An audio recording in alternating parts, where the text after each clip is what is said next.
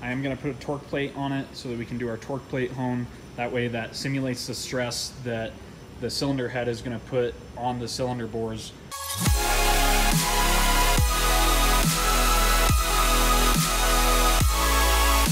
So I'm working on getting this 350 torn down so we can get it cleaned up to bore and hone.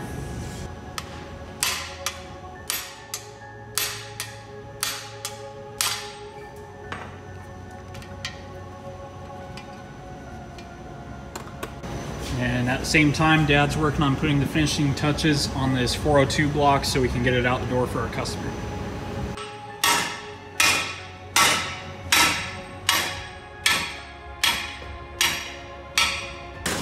Find a bigger hammer?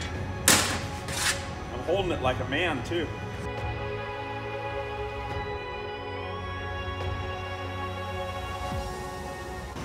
So we have a 402 Chevy that we're finishing up. We just did machine work on it, but we're not actually doing any of the assembly because the customer wants to do that themselves. But I am going to mount our new KB pistons on our connecting rods that we reconditioned with ARP bolts.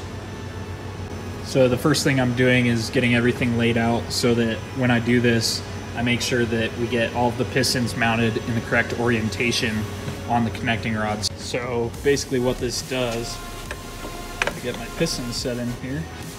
But this will stop the pin just past where it needs to be so that once it moves back, the pin is centered on the connecting rod the way it's supposed to be.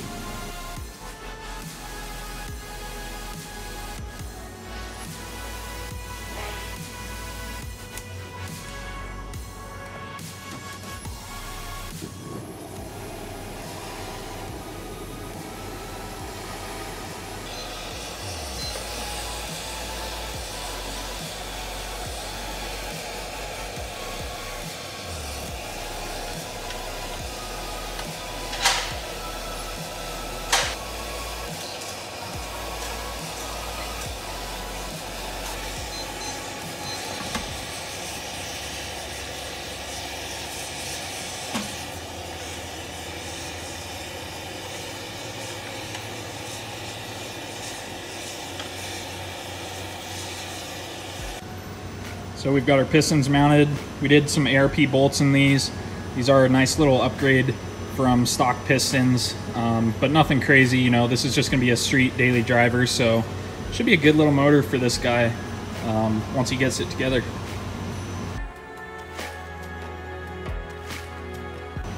So I'm getting ready to get this 350 up on the boring machine so we can surface the deck and bore the block 30 over. So basically we have this fixture for V-style blocks that these rings go in so that it can center up off the mains, and then we have this triangle that goes in and goes up against the pan rails to level the block.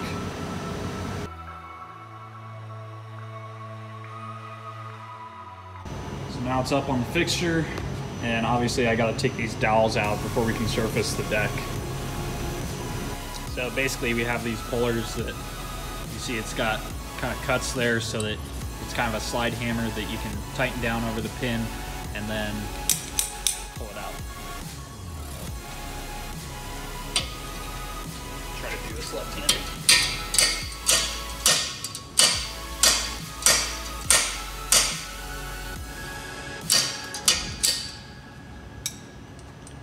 And out they come.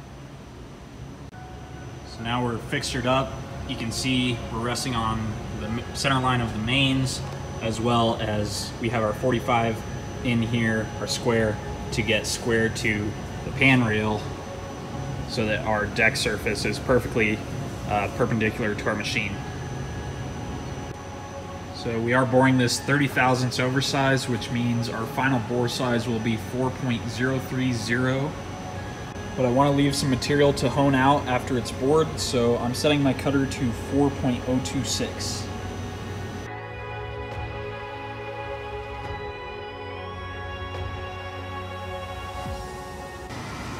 Alright, so that's hole number one.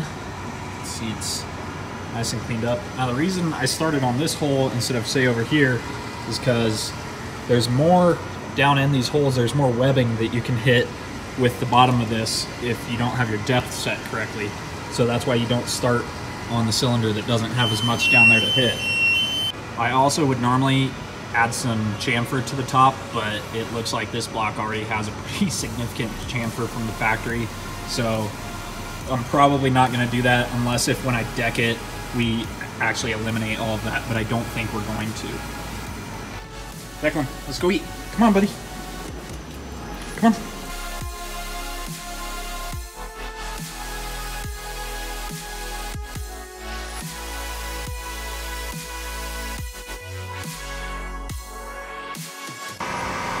So I'm at 8 thou, taking off the deck on this side. Just gonna do a 1 thou finish cut. Actually, the 1 thou will take me to 8 total, just so I can get, you know, a nice finish on the deck here. And then we'll switch over to the other side and do the other side. All right.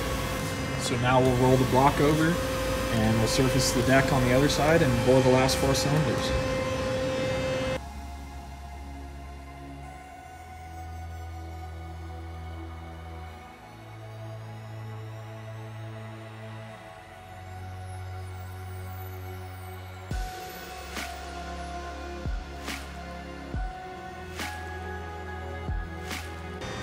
All right, now we've got both sides bored and decked, and we're ready to move into the home.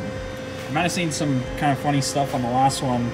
Basically in this cylinder, you can see at the bottom there where I had to kind of run it down until the bottom of our spindle hit, so that we could get that bored all the way.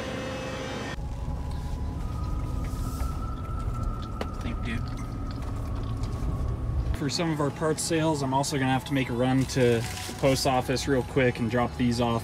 That one's going to UPS, but I'll do that later on my way home. It's just no fun if I don't take Declan. Hey, what's up, buddy? Thank you, dude. All right, bud, time to go back to work. Let's go.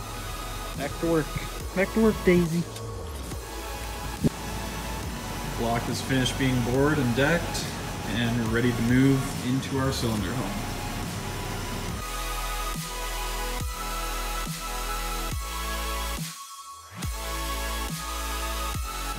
So now that we're getting ready to go in the home, I am going to put a torque plate on it so that we can do our torque plate hone. That way that simulates the stress that the cylinder head is going to put on the cylinder bores when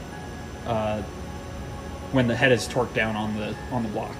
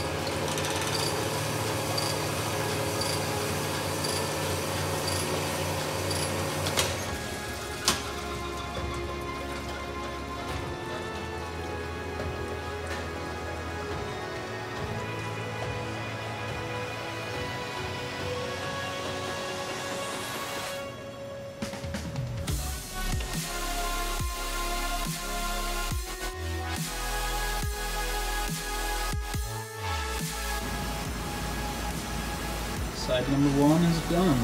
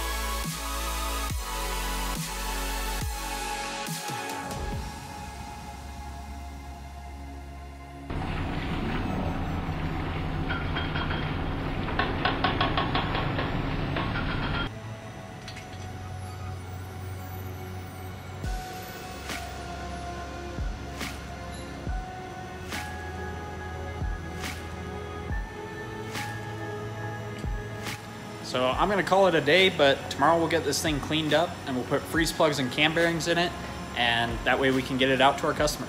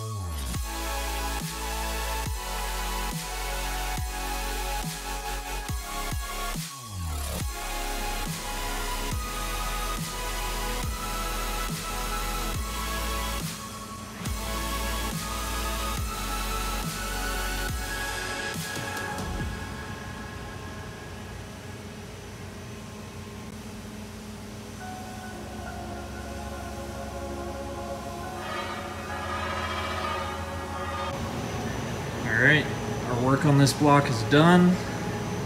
Got all the freeze plugs in and the cam bearings in. And she looks pretty, so. I hope y'all enjoyed. Don't forget to like, subscribe, drop a comment, and stay tuned for the next video.